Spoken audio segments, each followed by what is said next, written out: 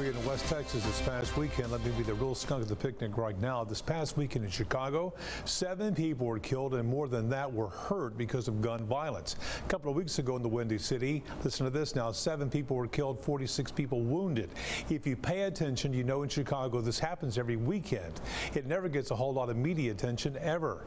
One of our newest newsroom employees saw the numbers from this past week in Chicago, squealed as if she discovered some breaking news. But I've told you about the Chicago crime before during this forum. How come no one is worried about that? Are people in Chicago somehow not worthy as the rest of us? Well, of course not. But Chicago is a liberal city with a mountain of gun laws. They don't work ever. To call out Chicago government is to call out the anti-gun liberal establishment. Polls in Chicago blame their gun violence on firearms, which are brought in from somewhere else, trucked in, which makes my point altogether.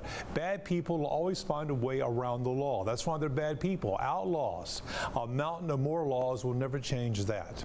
Well, that's my point of view. What is yours? You can email me at pov@easttexasmatters.com. Facebook me, Neal Barton.